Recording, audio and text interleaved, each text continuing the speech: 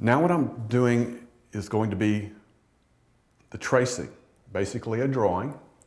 We're going to use an outline of the shapes that we're going to trace with, and we're going to use special transfer paper that you can get at any hobby store that's erasable, because in case you do something wrong, you can erase it. So if you'll notice that one hand is pressing fairly hard so that it will not move, and the other hand is doing the drawing.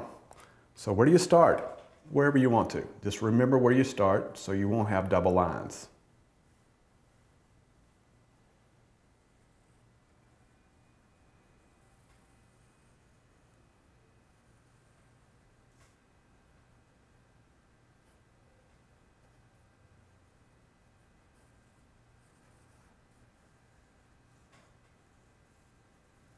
Doing the stem.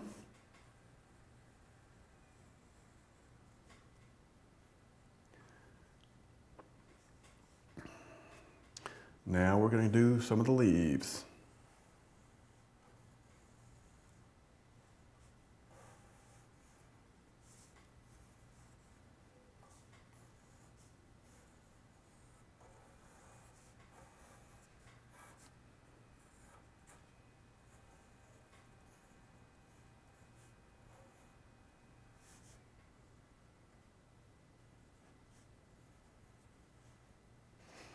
Okay, let's check it to make sure that we got all the lines down that we need.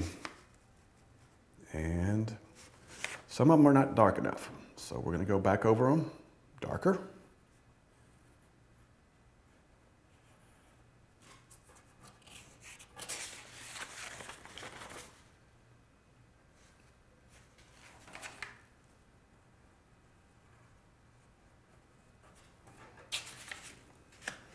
Okay, that should be it.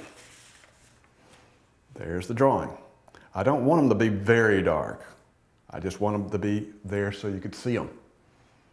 Because for the most part, these are going to stay in your painting. Because once paint's covered them, they're usually no longer erasable.